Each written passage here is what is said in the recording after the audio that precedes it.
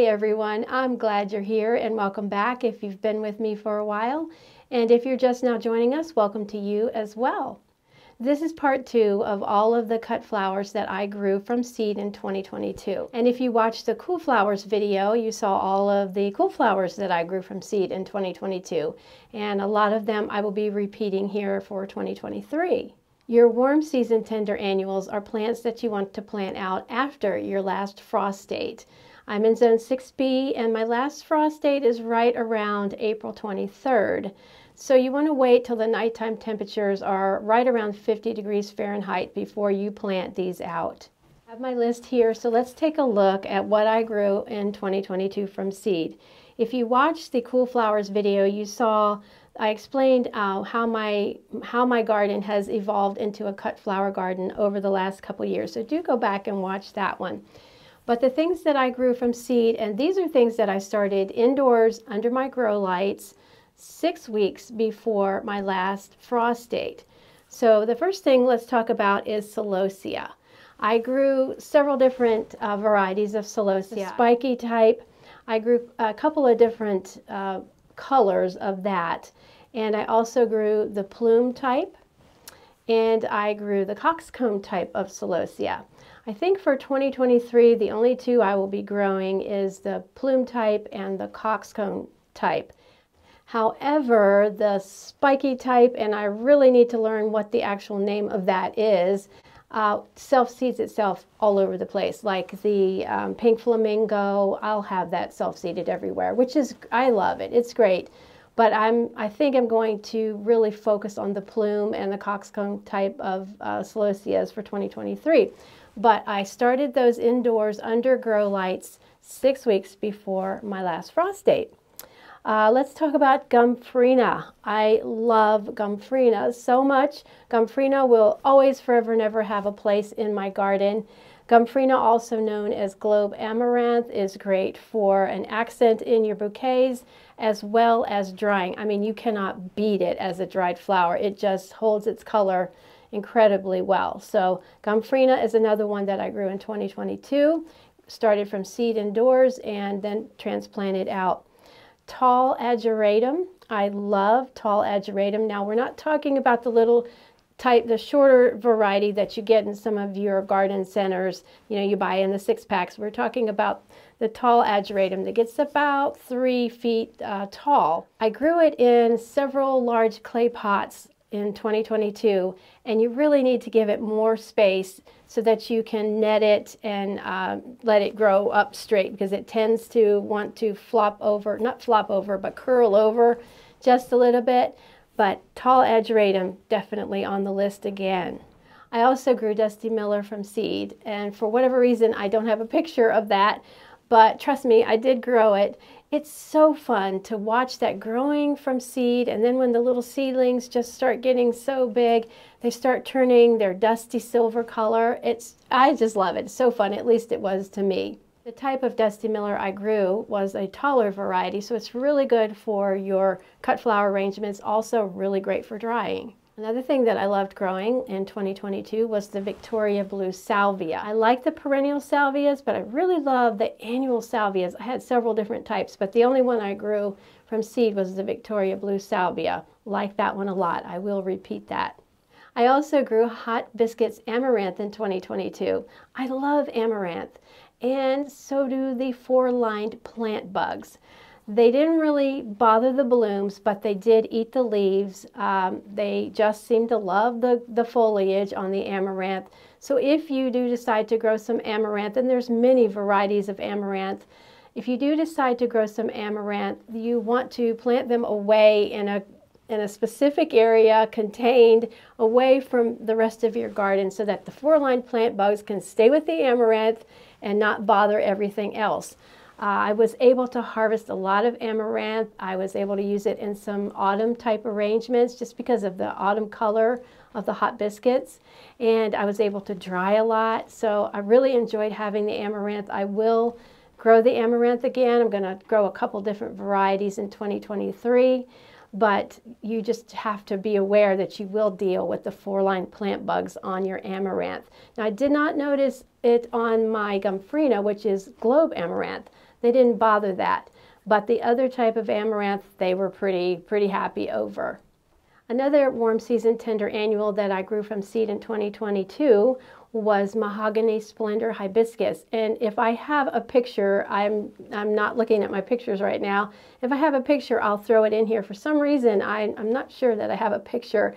I love it as a filler more towards the autumn time. It grows very large. I mean, it can grow large. So you want to give it plenty of space. I'm not sure if I'll grow Mahogany Splendor Hibiscus. It looks like a little Japanese maple, really. I'm not sure if I'll grow it again, but I may. I'm just going to give that some thought and try to find a space. I stuck it in a couple of other garden beds, not in my raised beds. And I'm going to try to find a space that kind of makes me happy. It was very happy, but I wasn't real happy with the space that it was in. I also love growing grains and all kinds of grains and grasses and things like that. One of the things I grew in 2022 was Limelight millet, and I really enjoyed it. I loved having it in fresh bouquets as well as drying it. It can dry different colors depending on the stages that you harvest it. It can dry and retain some of its greenish color if you harvest it at a certain time, and then if you harvest it at another time, it turns brown when you're drying it, which is totally fine for me because it's a grain after all. So I love growing the millet. I have another type of millet I'm growing for 2023, as well as the Limelight. Really enjoyed that. Another grain I grew in 2022 to use for drying is blue wheat.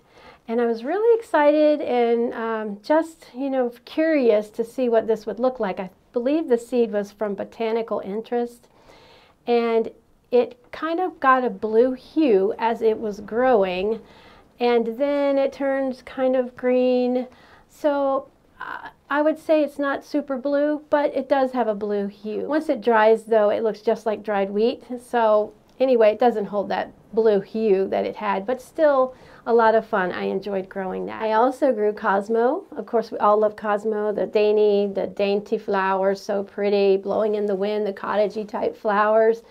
The Cosmo usually is the only flower that I direct sow mostly. I'll direct sow some in different beds in my raised bed garden, then I'll direct sow some in different areas in garden beds around the yard and property and things like that. So I grew several varieties of Cosmo. I love it. I would love to grow it in long rows if I possibly could, and just really let it shine, give it some Hortonova netting and let it really shine and do its thing that way. I think that would be the ideal way of growing Cosmo. But if you want to grow it as a cottagey look, you can just grow it in your flower beds, and it does really beautifully.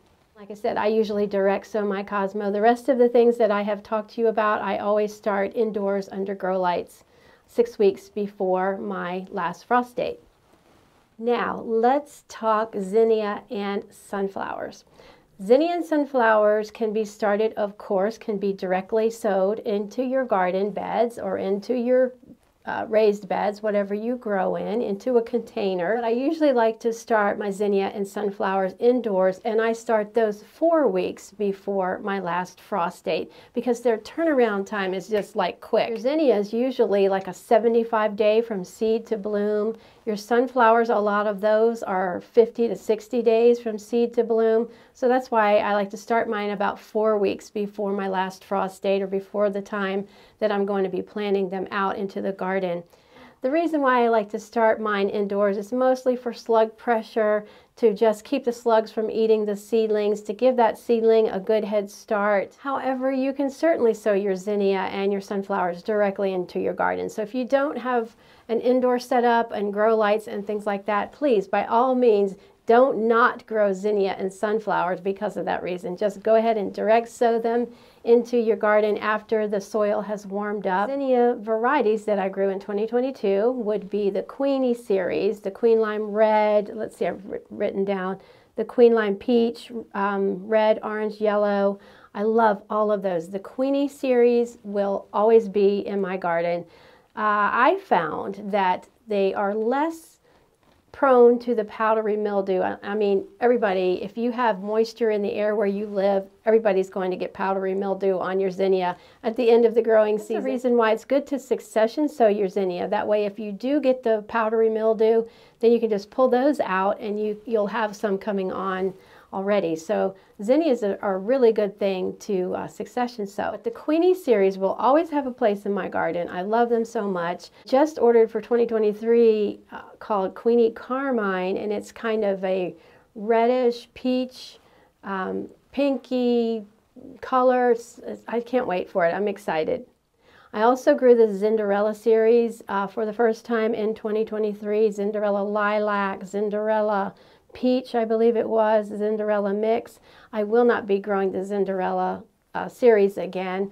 I was just chatting with a friend on Instagram, and she said the same thing. So I was like, oh, okay, I feel better now that I didn't care for the Zinderella. I didn't really get the double Zinderella blooms very much, very many of them. They were mostly the flat zinnia. So I'm really not planning on growing those again. They just take up too much real estate that I need for other things. I also grow Benary's Giants. I love the Benary's Giants. You do need room for those. You do need space because they get really tall. But I love those, the Benary's Giant Wine, the Benary's Giant Pink, yellow, red, mix. You know, then you can get the mixed Benary's Giant of mixed colors. So I really love the Benary's Giants, and the bloom head is very large, just as the name implies, Benary's Giants. So I really enjoy those, and I've had those for quite a few years. In 2022, I also grew one just kind of on a whim called Granny's Bouquet, and I won't be growing that one again. Although they were lovely, they weren't good for a cut flower, so I need the space for other things. In the past, I've grown Cut and Come Again zinnia. I don't grow those again. I did not grow those in 2022. I've also grown the Oklahoma mix of zinnias. It's really nice. It's just a small little flower head and makes a nice little filler. I really probably will only stick to the Benary's Giants and the Queeny series, though, for my zinnias in 2023. And as far as sunflowers, the Pro Cuts are my favorites, and also the Van Gogh's Fantasy that I grew from Sunflower Steve. They became my new favorite, and I have 2 packs ready to go for 2023 of the Sunflower Steve sunflower. And then I'll make a purchase of whatever else he offers for 2023. But the Pro Cuts, you know, you can't go wrong with those. They don't shed any pollen. They're single stem sunflower. And in 2022, I grew, let's see, Pro Cut Plum, Pro Cut Red, Pro Cut Gold Light, Pro Cut Lemon, Pro Cut White Night. I grew the Pro Cut Peach, which to me did not turn out peach, and the flowers weren't the best for me. So I won't grow the Pro Cut Peach again, but I will always grow the Pro Cut sunflowers. I love them so much. I do stick a few branching sunflowers just for fun and for the birds and the pollinators and things like that in my garden, but mostly the Pro Cuts and the Sunflower Steve, his new varieties. Also succession sow my sunflowers. Now, sometimes I get lazy towards the end of the season and I will direct sow in my raised beds some zinnia and some sunflowers. Just I count back the days. Zinnia has a turnaround time of usually 75 days from the time you plant the seed to bloom. And then your Pro Cuts are usually 50 to 60 days from the time you plant the seed to bloom. So I just count back the days so they'll have enough time, and sometimes I push the limit before my first frost date arrives, which is usually October 23rd, sometimes a little bit later. But I like to have those going in my garden throughout the entire season. One of the other things that I grew in 2022 is basket flower. And while it was very unique and the pollinators did love it, I don't think I will grow it again. I did dry some of the little blooms before they turned into the basket flower, and they are on my dried flower Christmas tree, and I enjoy having those, but I don't think I'm going to take up space. But if you come across basket flower and you have the room, then it's a kind of a fun little flower to grow. A couple of warm season tender annual things that aren't necessarily cut flowers for me that I want to give an honorable mention to would be the cup and saucer vine. Now I do have a couple videos here on my channel about how to start the cup and saucer vine and the progress on the cup and saucer vine and things like that. And I love the cup and saucer vine. I mean, who doesn't love those magical little bell-shaped blooms? They're so beautiful, and also the anticipation of the blooms, because the cup and saucer vine takes quite a while before it starts blooming. It doesn't start blooming and forming its buds until the end of the season. And I really enjoy that anticipation, but I don't think I will be growing that this year for the simple reason that I need the space for other things. Now, if you have like an arch trellis someplace and you can give it room to just really grow over that arch and have those bells hanging down, I mean, how fun is that? The vine itself is lovely. It's a very prolific grower and it produces quite a few flowers. I think maybe I used it in one bouquet, but I don't think the flowers lasted real long for me, and I'm sure that's my error. I probably didn't process them correctly to have them last a little bit longer in the vase. But I'm not going to be growing that again, even though I love it so much. The other honorable mention that I want to share with you is the mini pumpkins that I grew. I prepared a space that was about, I think it was 10 by 15. I weeded down the grass just as tight as I could get it. I covered it with the black greenhouse fabric over the grass. I cut holes in the greenhouse fabric. I took my drill and auger and auged down just so I could get some soil up, and then I added some compost. I actually had my grandson sow the seeds for me in the wells for the mini pumpkins, and they just did so great. I don't use my pumpkins for food. I give a lot of the mini pumpkins away and use them for decorating and things like that. They lasted until mid-December as far as using them for decorations. So they are definitely on my list. I've grown the mini pumpkins for the last couple years, and they are definitely on my list to continue. I think in 2023 I'm going to make a little bit bigger space and grow a little bit larger pumpkin, not a huge pumpkin, but a little bit larger along with my mini pumpkin. If you want a pumpkin to grow in a smaller space, then definitely try the mini pumpkins. I grew Hooligan, Weeby Little, I have grown Jack Be Little, and Mini Harvest Blend that gives you several different varieties in that one blend. You will really enjoy growing mini pumpkins. Lots and lots of fun. Going back to the zinnia for just a minute, two that I grew later in the season. I started them later because I wanted them for the autumn time because they're autumn colors, is the Scarlet Red and the Oriole Orange. I really enjoyed having both of these in the garden. I grew them in a metal fire ring that I had bought on clearance from Home Depot. I think it was just like 3 feet across, and I really enjoyed having those for the autumn bouquets and things like that. They did really well for me, so that's definitely on the repeat for me for 2023. I think I've shared all the warm season tender annuals with you that I grew in 2022. And I'm looking forward to 2023. I hope you are too. Are you getting geared up?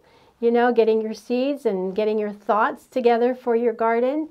You don't have to grow as many as I grew, or maybe you grow more than I grow. Anyway, it's good to just get out and enjoy our gardens and to grow and to see things come to life.